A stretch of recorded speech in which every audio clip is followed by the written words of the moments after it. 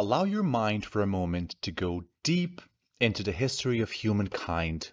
Hundreds of thousands of years ago, when we were roaming the savannas trying to survive, everything around us was trying to kill us, and we were hiding in shelters not as safe as the ones we have today. And tell me, as a survival strategy, does it make sense for us to every day when the sun sets to go to sleep for about 8 hours?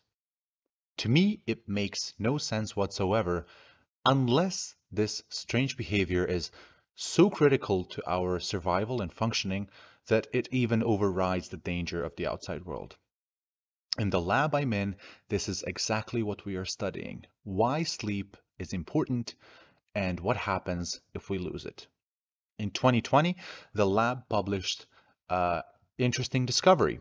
That is, why is sleep loss lethal? You can see in the schematic labeled as A, they used the common fruit fly, Drosophila melanogaster, because Drosophila sleeps just like humans do, and they used some genetic tricks to make it not sleep.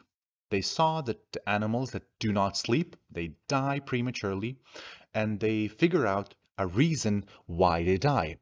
And you can see in the schematic, the reason is this huge accumulation of inflammatory molecules located in the gut. You can see the gut of the sleep-deprived animal just lights up in inflammation. Now, to my particular line of research, I study an exception to what they discovered. I study a particular type of fly called fumin mutant fly, and you can see it schematically labeled as B.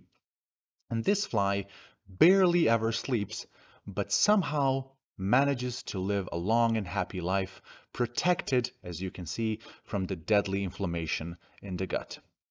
We have some kind of idea of what might be going on because this fly has a kink in its genes that messes up how this molecule called dopamine is recycled and transported in the organism. So we're trying to understand the dopamine role in sleep and protection against the negative effects of sleep loss.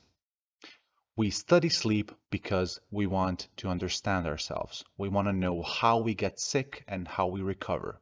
Sleep loss has been linked throughout the years with many diseases like depression and diabetes, and understanding it on a fundamental level will help us overturn the negative consequences of sleep loss.